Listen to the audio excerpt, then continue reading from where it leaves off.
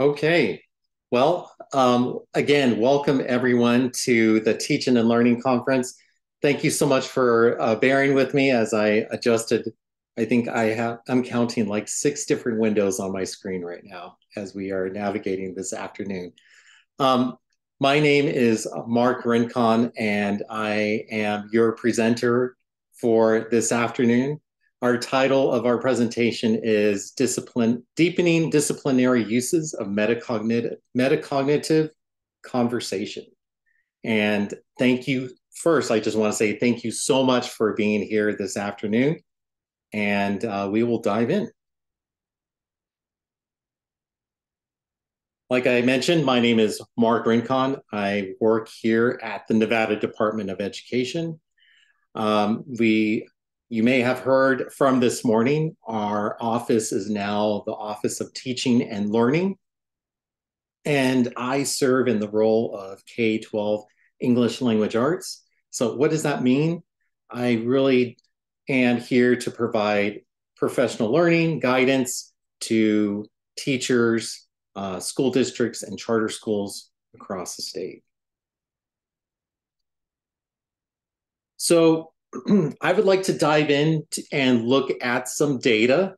What you are looking at right now is some NAEP reading scores from 2022. I just want to take a look at that for a moment. And I just want to share with you in 2022, the average reading score at both fourth and eighth grade decreased by 3 points compared to the scores in 2019. At fourth grade, the average reading score was lower than all previous assessment years going back to 2005 and was not significantly different in comparison to the year 1992. At eighth grade, you'll see on that chart as well, the average reading score was lower compared to all previous assessment years going back to 1998 and was not significantly different compared to 1992. In 2022, fourth and eighth grade reading scores declined for most states compared to back in 2019. And as you can see on that graph right there, the scores do show that decrease for both fourth grade and eighth grade NAEP reading scores. And you're probably wondering, well, what does this have to do with this presentation? So we're going to get into that.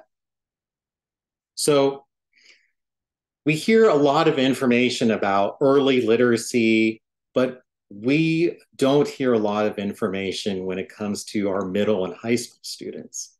As you saw in that data for fourth and eighth grade students, about 2/3 of US high school students are unable to read and comprehend complex academic materials. And they are unable to think critically sometimes when it comes to text, synthesize information from multiple sources, or communicate clearly what they have learned. Only a small majority of 8th and 12th graders read at an advanced level. When you think about it, many high need students have been demoralized by years of academic failure and to not see themselves as readers or capable learners.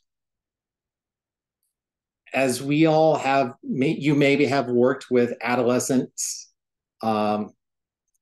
it's hard because sometimes when we are working with our elementary students, it's getting them to get excited about literacy. But then there's something that happens, and there's something that happens in that middle school years. It's when they're transitioning to adolescence and reading is not as fun as it used to be, or they're just not engaged with reading because we now have other platforms such as YouTube, TikTok, and other social media platforms that are taking the attention of our adolescents. So when we think about this, our achievement gaps are stubbornly persistent along racial, ethnic, and socioeconomic lines. By some estimates, half of the incoming ninth graders in a typical high school in an urban area read 2 or 3 years below grade level. Now, if you think about this, this even is compounded more greatly with COVID-19 and the learning loss that has occurred these past few years. So thinking about that, we talked about the persistence achievement gaps when it comes to literacy in middle and high school. Like I mentioned, it's definitely seen with divided between racial, ethnic, socioeconomic lines, high poverty schools, and also with that, many of these students are reading below grade level. And what are the tools and strategies that we can utilize when it comes to working with students at the middle and high school? Because the most important factor when we think about it is when they are, in terms of graduating, we want them to be college and career ready and be able to go into skill sets, get a job, go into a career. And if they don't have that literacy background or the skill set to understand how to read a technical manual or how to read a basic text on chemistry, or if they're going into radiology, how to interpret and read different types of information that's being presented. So let's look at the literacy ceiling. And so the literacy ceiling, as we like to look at it, is there's a limiting potential. And that what that means is that students are facing reading and comprehension difficulties, and they encounter a literacy ceiling that constrains their academic and their real world achievements. So once they hit that ceiling, if they cannot overcome that, then they're going to be facing some detrimental impacts later on. And then when we think about that further, the classroom and beyond, the ceiling affects not only their performance in the classroom, but also their lives outside of school. And so this has a great impact on all of us as teachers in the classroom, working with middle and high school students. Some of our personal challenges that we have faced is that we face our students' limitations in their ability to understand some of the information that's being provided. And that in turn is reflected on us sometimes. We take it personally because, as we all have been, we always want our students to be successful. And then we face their limitations. And we think that, is it us that's delivering effective instruction? So when we think about that impact on us as educators, there's some alternative approaches. So when students struggle to access knowledge and information in text, we as educators need to seek alternative methods to help students grasp that content. So how do we do that? The answer is that we're going to talk about this afternoon is using disciplinary literacy. And what is disciplinary literacy? Well, disciplinary literacy focuses on the aspects of reading and writing specific to each discipline, academic discipline, really. This means that students learn to read, write, think, and listen in ways that are appropriate for the discipline. So if we want to think about that, a little further, let's dive in and think about reading proficiency and how it varies with situational experience. So when we think about that knowledge of proficiency with literacy, it involves that social context influence. Literacy practices are influenced by the social purposes they serve. In addition to that, there's varied practices. We have different social situations that teach distinct literacy practices tailored to specific activities. For example, so when we're thinking about reading mathematical proofs in algebra, that's complete. We approach that technique in reading mathematical proofs completely different from reading poetic metaphors. Or if you are taking a course on anatomy, human anatomy as an undergraduate, you're learning about the different anatomical diagrams. And versus if you were studying to become a paralegal, it's different because you are reading different types of texts. You are approaching those texts differently. And we all use different strategies when it comes to looking at these specific texts. So we all bring unique experiences as students. And when we get into that college level, literacy experiences vary among all of us. We are sometimes proficient in one type. We all might be more proficient at reading technical manuals compared to one that doesn't understand technical manuals, or someone that's more comfortable reading poems than someone that is compared to reading nothing that is similar to poetic expressions. So as I said, these examples and differences in proficiency vary across different types of texts and disciplines. So why does disciplinary literacy matter for student success? So disciplinary literacy really focuses, like I mentioned, on the aspects of reading and writing specific to each discipline. This means that students learn to really read, write, and think, and listen, like I mentioned, ways that are appropriate for understanding a text when it comes to civics, when it comes to understanding a text on chemistry, calculus, understanding a graphic novel. It really helps students to understand the specialized ways of thinking and communicating. It also gives them knowledge and information in that specific discipline. And they can really transfer these skills when they are going to college, or if they're preparing for a vocational career, they can bring in these skill sets from disciplinary literacy and help them be successful beyond after years of going through training or undergraduate school. So when we want to look at disciplinary literacy strategies to support transactions, it's really important for students this is really important for students because it helps them understand the specialized ways of thinking, communicating in each discipline, like I mentioned.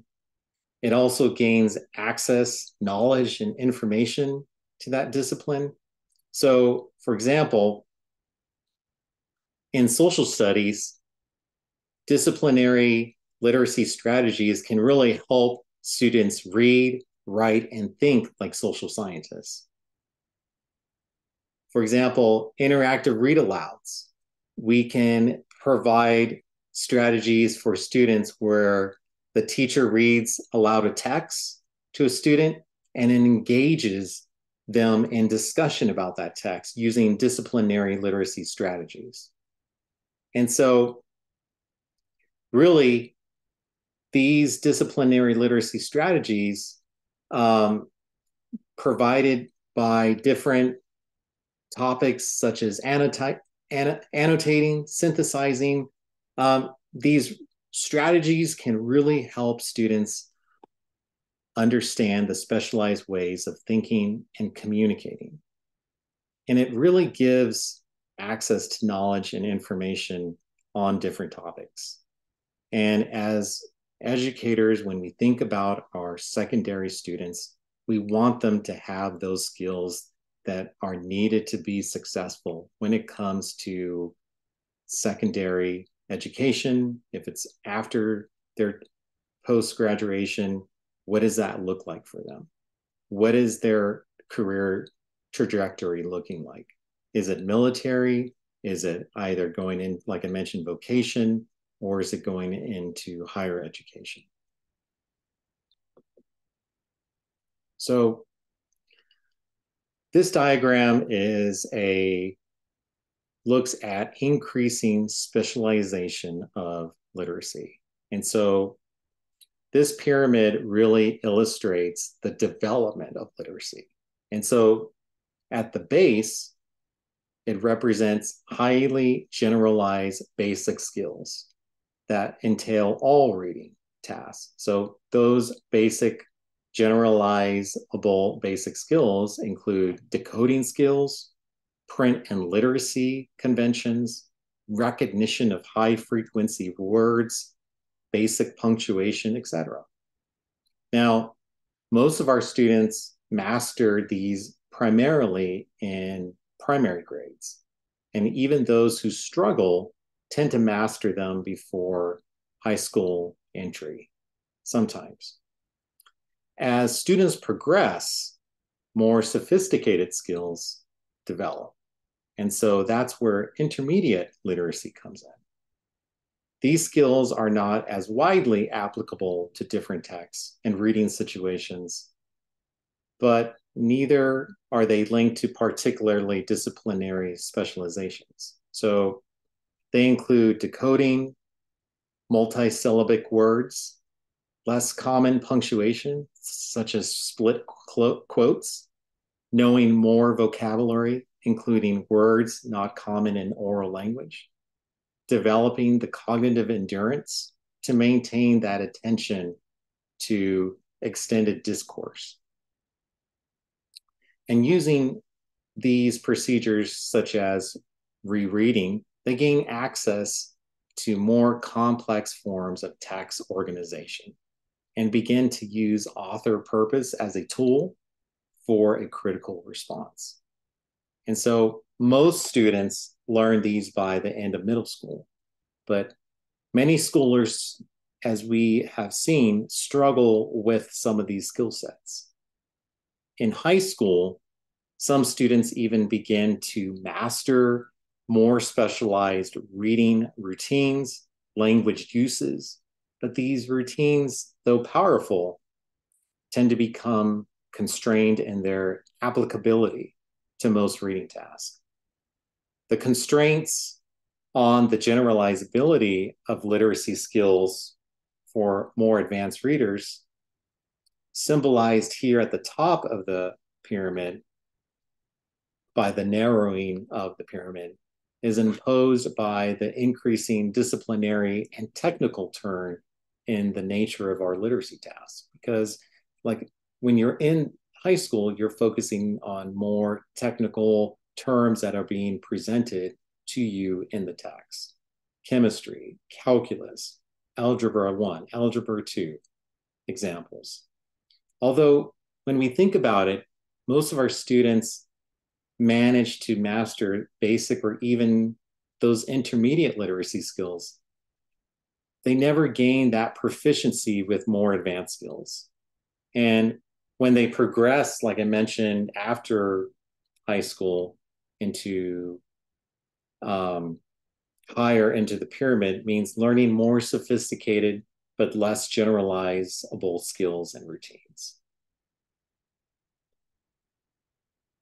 So let's look at metacognitive conversations making thinking visible. So I know I've been talking a lot about these different types of content areas. You know, let's think about that question. How do we read US history books, or a biology book, or a calculus book, or even a text that includes Shakespeare?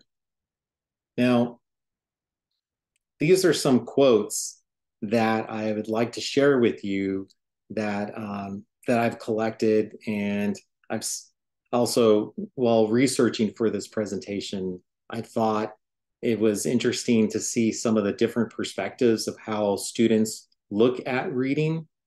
And so when we look at this first quote, is from a ninth grader, and they state that, well, it's simple. Reading is saying words you see when you look at the page. So, but when you think about that, yes, I can look at the text on a page, but what happens if I come to a word that I don't know, or if I'm reading a passage that is, not making sense to me? The next quote I want to look at: my sister is a good reader because she can pronounce everything, even if it's hard words or big words. She can pronounce it. So when we think about this one individual, this one individual thinks that reading is, well, if I can pronounce the words, then I'm an excellent reader. There's more to that, as we all know. And the last quote: I think of myself as an average reader. I am pretty good at sounding out my words. It just might take me longer than others. And so this one individual is thinking about, you know, those texts that we have all experienced as an undergraduate. We may have taken a course that we may have had difficulty in. One course for me was chemistry. I had difficulty understanding the different terminologies that was presented in chemistry. And so I did not have that skill set when it came to, at that time, to really understand and decipher the different skills that I needed to really interpret the different definitions. I just spent, how many of us have spent times just rereading the text and thinking, oh, if I reread it again, I'm going to grasp the material. So I would like to conduct an activity for all of us, and I want to do a red light and a green light. And so I'm going to put a link in the chat, and it's to a Jamboard. And on the Jamboard, I want you to think about your personal reading experience and history. What reading experiences stand out to you? Go ahead and share your high points, your low points. Were there times when your reading experience or materials you were reading made you feel like an insider, like an outsider? And what supported your literacy development? What discouraged it? Was it, for example, did you have access to the library? I mean, did you grow up being surrounded by books? Or was there an educator that got you inspired to enjoy reading? Or opposite, was there a subject that turned you off to reading? So I'm going to drop the link to the Jamboard into the chat.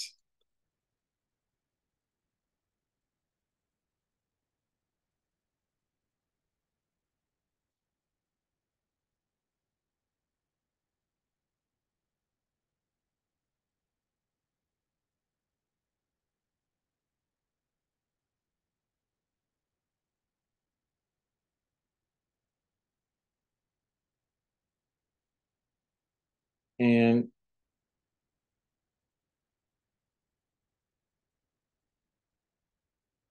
my apologies. Do you see the Jamboard on the screen? If someone could just give me a yes or a no. Yes. Thank you so much. So for the red light, think about your own, for the red and green light activity, think about your personal reading experience in history. What were your reading experiences that stood out to you? Your high points, your low points? Were there times when your reading experience or materials you were reading made you feel like an insider or an outsider? And then lastly, think about what supported your literacy development. Was it a parent, a sibling, a grandparent, a family member, um, a teacher?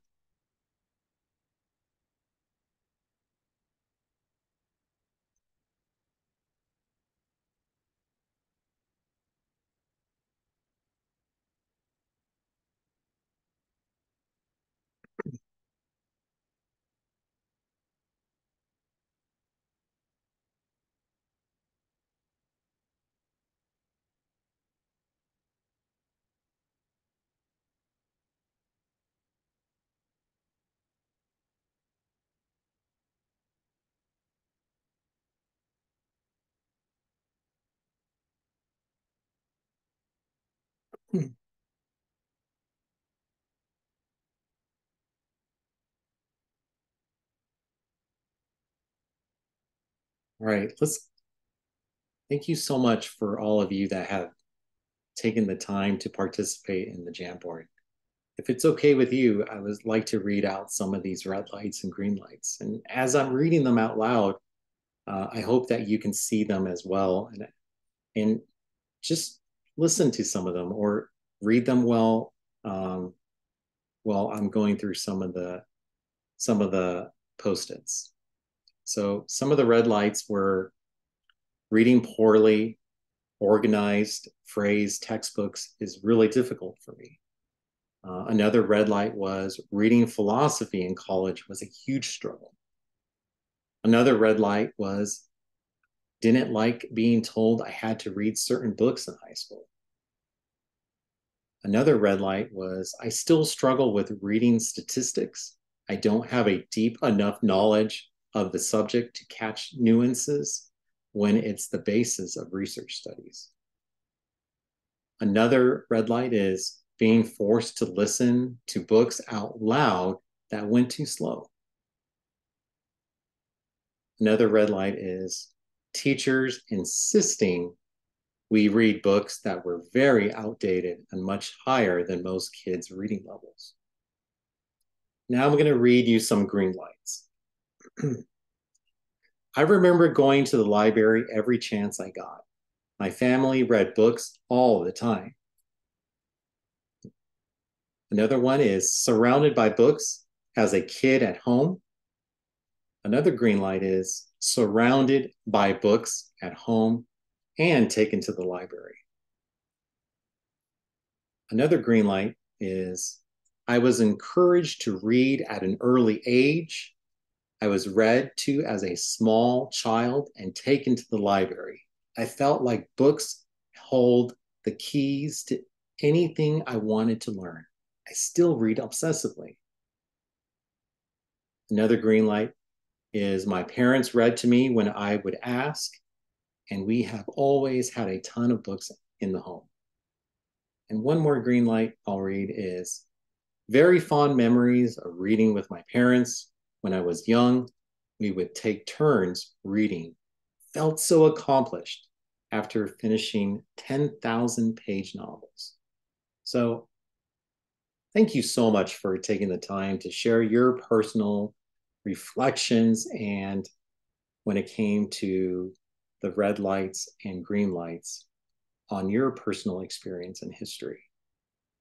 And with that, I want you to think about your students and think about their red lights and their green lights.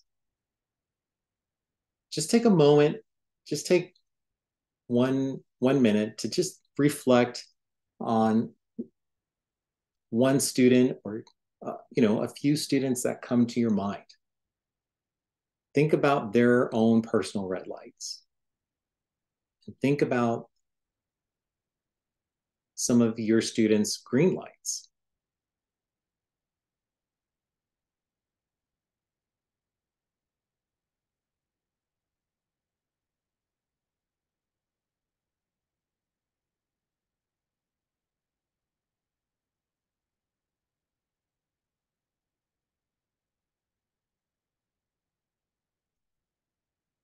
I'm sure that you are probably realizing that that is really powerful and impactful when you think about, when I look at my own students' perspectives, when they look at reading, especially our adolescent students, when it comes to their own journey with reading experiences and history, some of their red lights, and also some of their green lights. And so it's really important when we think about our adolescent literacy. When it comes to adolescent literacy, it is an important topic that does not get a lot of attention. We give a lot of attention to elementary literacy, but when we don't focus on adolescent literacy, and has a great impact when it comes to our students when they are potentially getting ready to exit high school and go into a workforce. Think about the skills that are needed to either take a vocational career or go into a 2-year college program for nursing, radiology technician, or if it's a repair field, such as HVAC, auto repair. Literacy makes a huge impact on their reading abilities when it comes to these texts.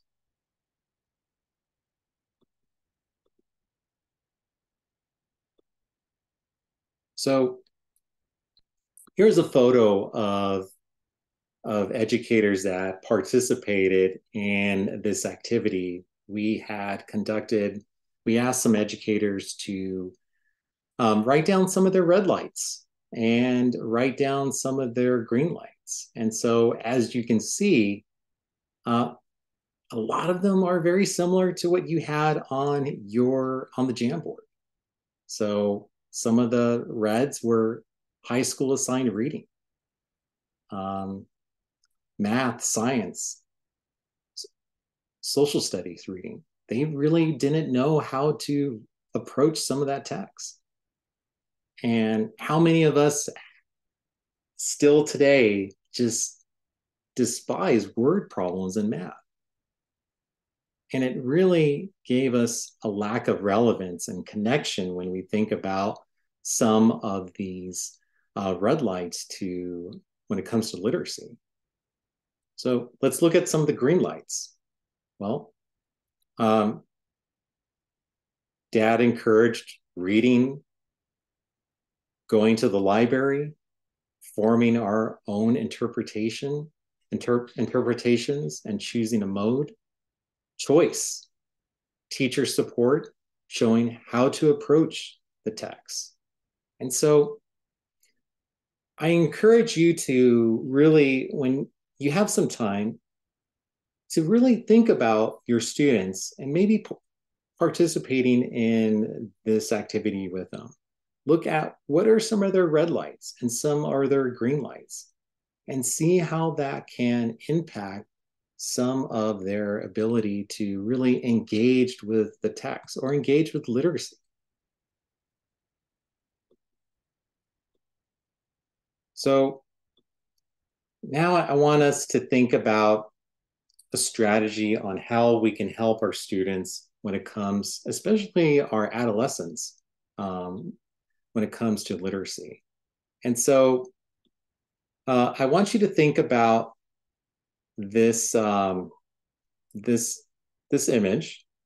And what we're going to do for the next few minutes is we're going to do a think aloud. And this is really an informal think aloud, but I really want you to, informal think alouds really put the teacher in the role of helping a reader who must really try to unlock the door to a difficult text. When you think about it with a very limited keys. And so students, on the other hand, may recognize and enjoy their own expertise at reading the particular types of text.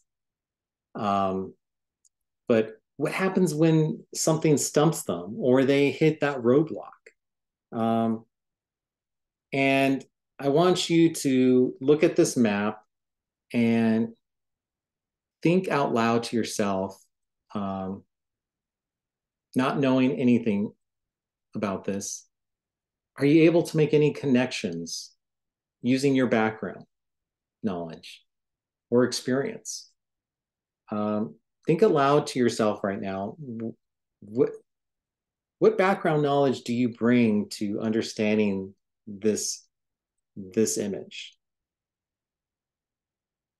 If some of you can just drop into the chat, what background knowledge do you bring in by looking at this image? What do you think this image is depicting?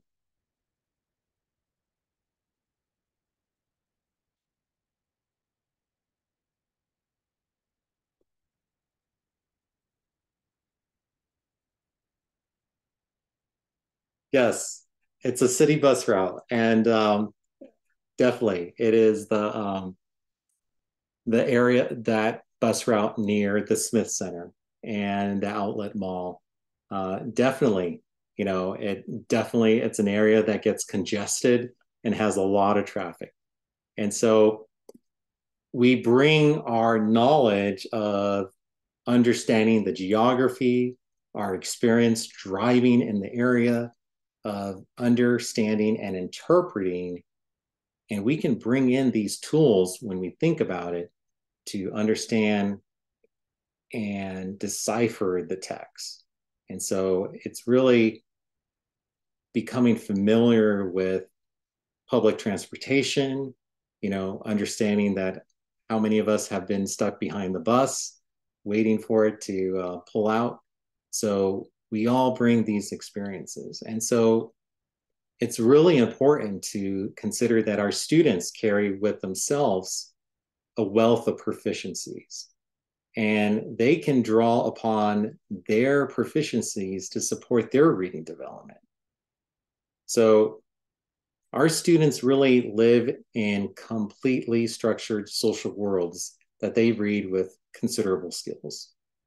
They can interpret our facial expression, our tone of voice, and style of clothing can predict how a peer will behave.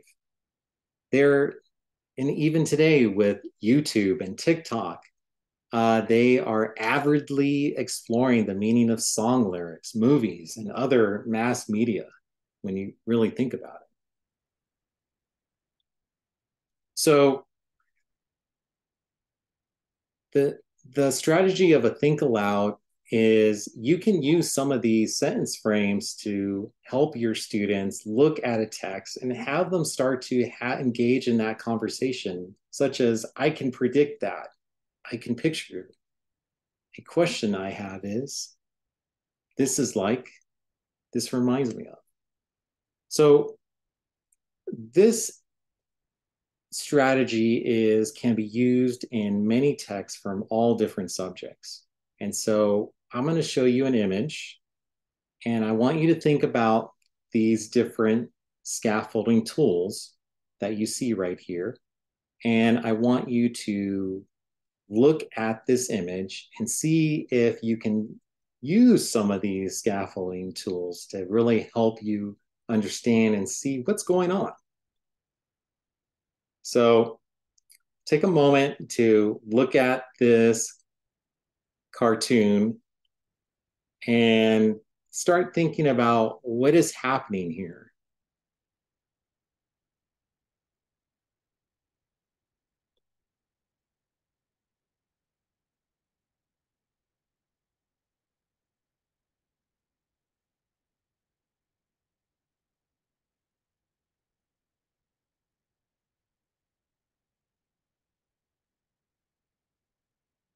All right.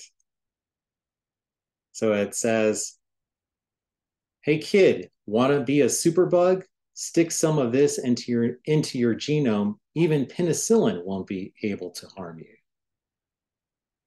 The quote at the bottom, it was a shortcut through the hospital kitchens that Albert was first approached by a member of the antibiotic resistance. So, what are some strategies that you use to really understand what's going on in this picture? What do you think it's referring to? Go ahead and type it into the chat.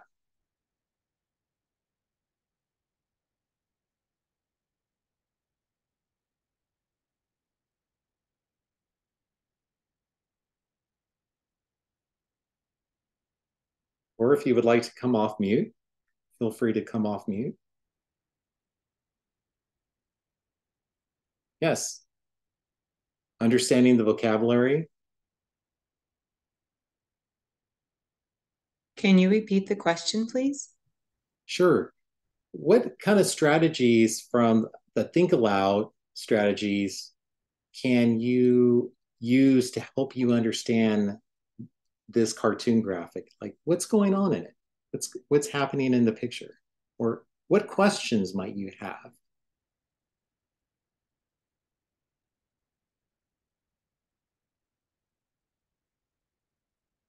Nice.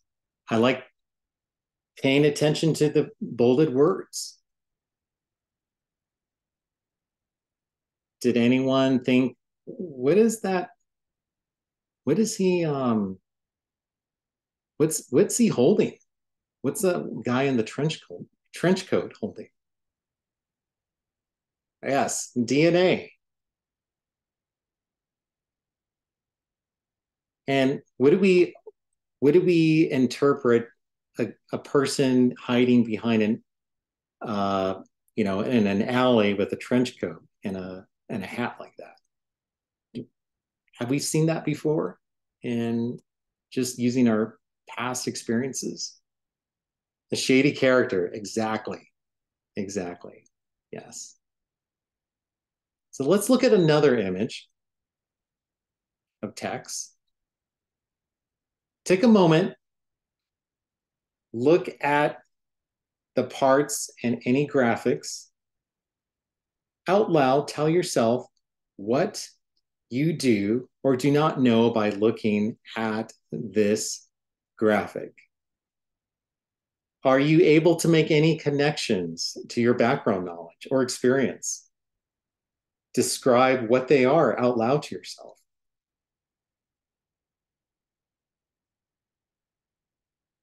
Can anyone tell me what's this image for? What's it used for?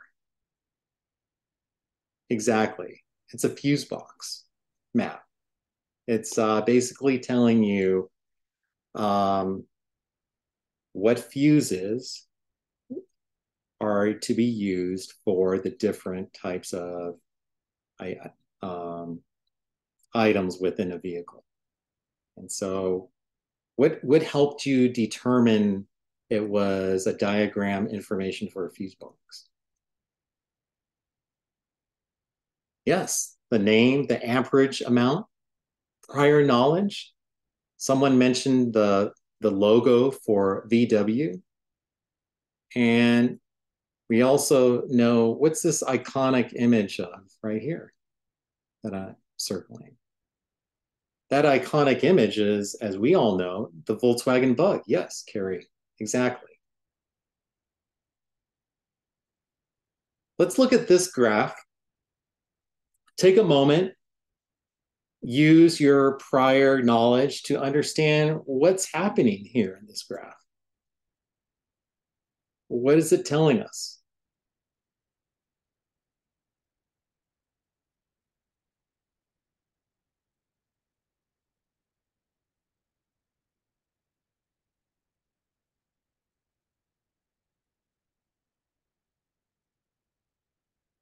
Yes, COVID testing results.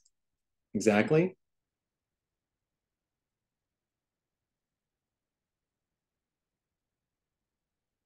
what do those lines mean? I wonder what do those lines, different lines mean? Oh, yes, exactly. Different types of tests.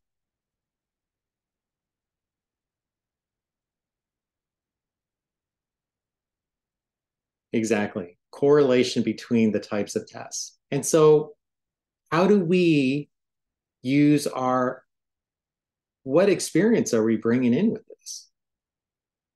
That experience is exactly our trauma that we've experienced from the COVID-19 pandemic. And so we bring that prior knowledge with us to, and we can utilize that to understand information that's being presented. And so when you think about it, our own students can bring in prior knowledge, and we can also give them tools like, for example, using those scaffolds for the think aloud to really help them take a pause and slow down and look at the text and understand what is really going on. So when we think about supports for reading, thinking, and talking, we want to look at some of these questions. And we're not going to answer these, but I want you to think about them over the next few as we are getting ready to close out. How did the text set support building knowledge? How did the order of those texts affect your learning? So think about the cartoon, the fuse information, and then the COVID-19 testing results. And then how can we make the metacognitive conversation about how we are reading, not just what we are reading, a regular routine in our classrooms? And then lastly, how do we introduce and develop the routines of think aloud and talking to the text in our classrooms?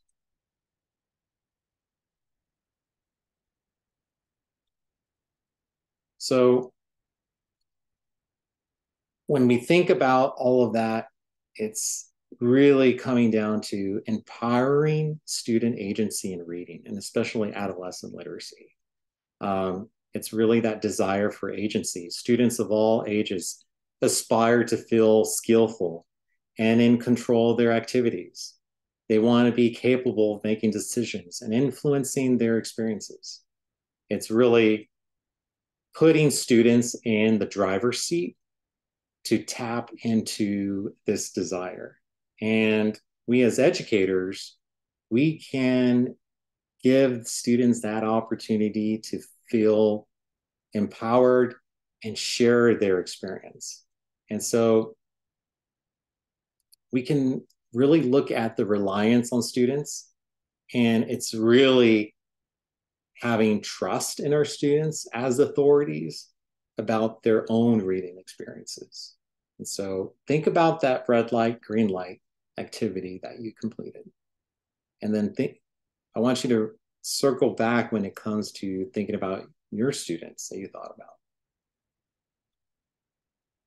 So when it comes to empowering student agency in reading, teachers can ask about likes and dislikes in reading. We can really inquire about students,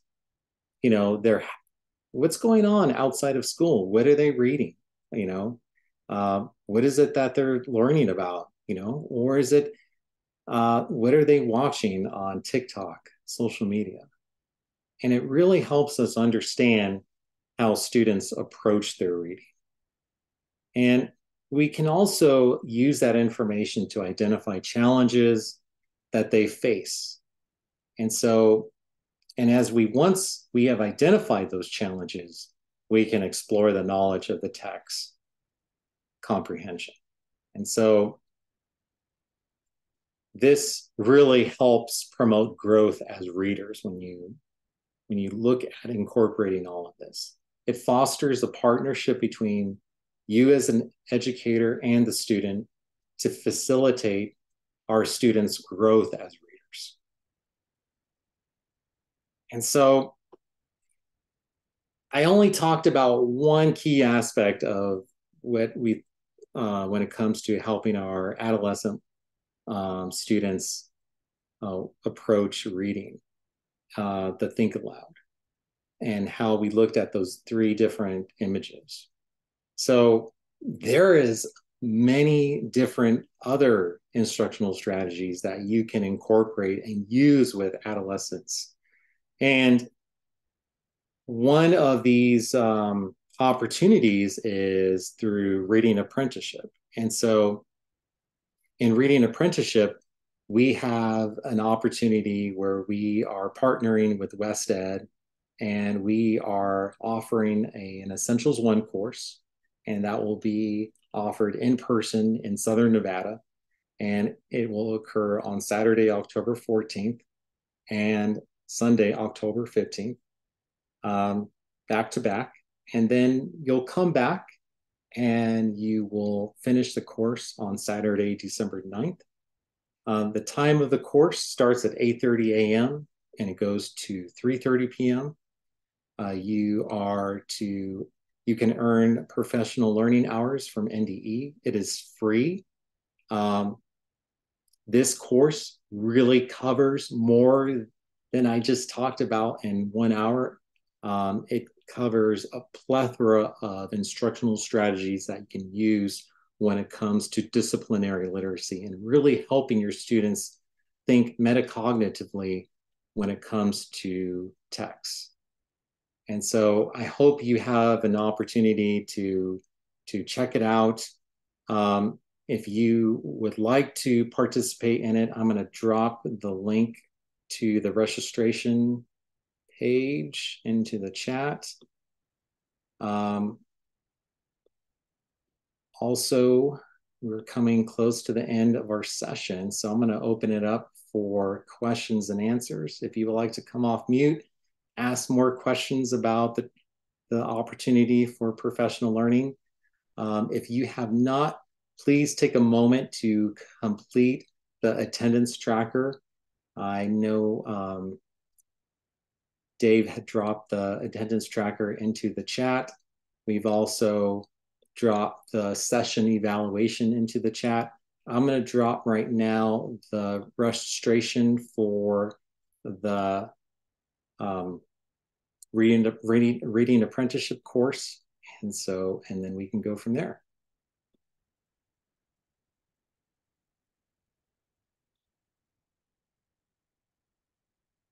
So I'm going to stop sharing.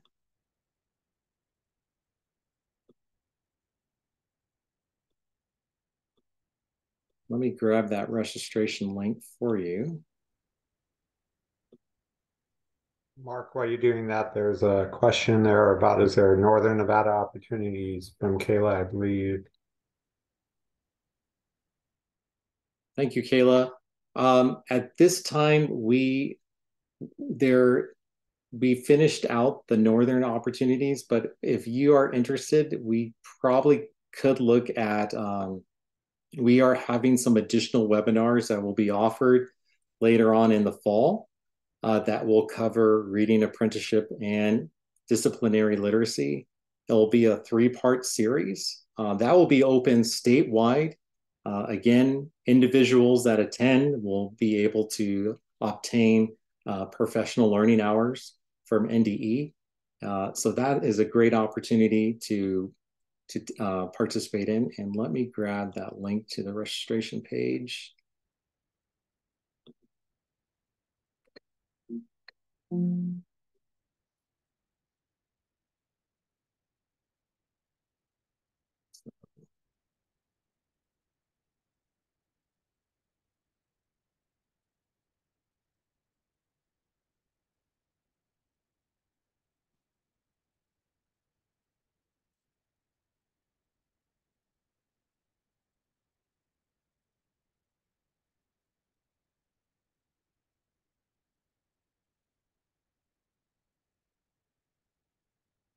My apologies about getting the link out. There we go.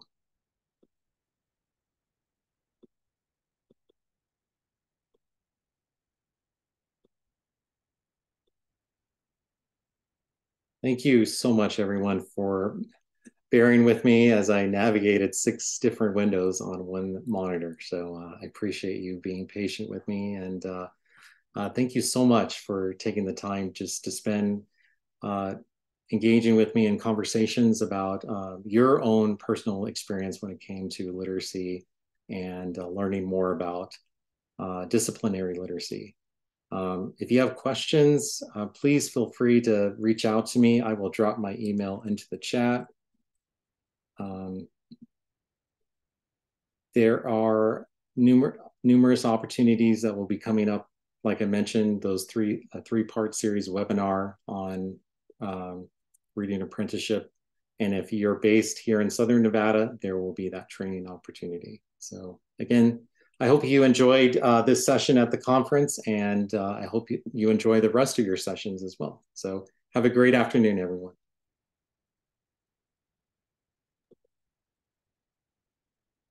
Thanks, Mark. Will you shift me over as